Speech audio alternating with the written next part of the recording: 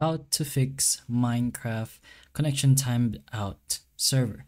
So basically, one of the first things you're gonna have to keep in mind is if the server itself is online. So before fixing anything on your side, you can confirm if the server actually works. So if you do have access or any sort of conversation to the owner itself, you can go ahead and ask if it's online, and if not, you can check the server status itself if it is public. You can also try joining on another server to compare, and if other servers work, the issue is server specific.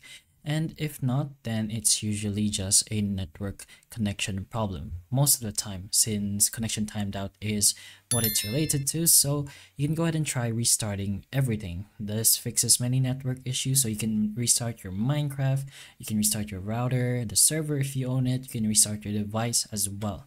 And most importantly, try joining inside the game itself again. Most of the time, just trying to join the game or the server does work for lots of users. So you can go ahead and try doing that. You can also clear your cache in your Minecraft.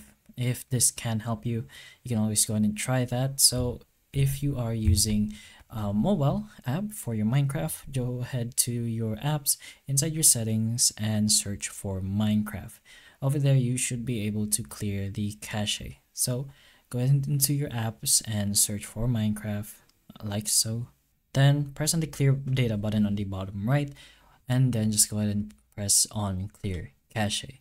So this should just get rid of random files that you no longer need, and basically it's just that you can go ahead and focus on fixing your connection and making sure it's not a server-sided issue.